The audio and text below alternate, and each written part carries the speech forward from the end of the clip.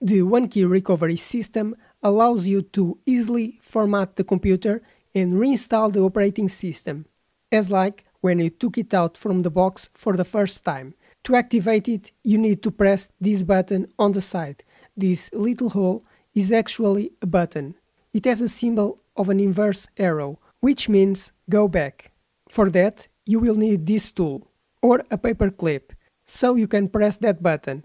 First, shut down the computer, because this button will turn on the computer. And by pressing the button, it will turn on the LED and the computer turns on. But it turned on with a special menu. We have this menu with several options, but we want to choose the last option, System Recovery.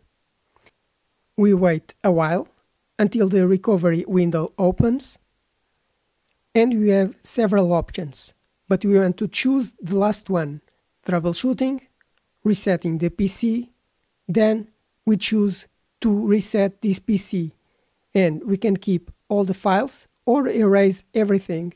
We don't want to keep files or user accounts, we want to remove everything to completely format the operating system. We can choose to transfer the image from the cloud or do a local reinstallation.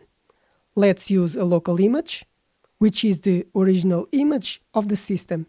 We wait a while, on a SSD will be quick. Now we choose to remove only my files.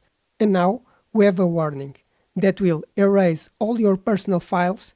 From the moment we click on reset, the reinstallation and formatting of the computer will start.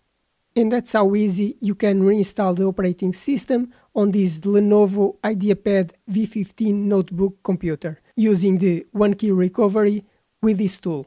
I hope this video helps you, so subscribe to the channel because I post new videos about tech every week. Hit the like button, and if you have any question, write in the comments.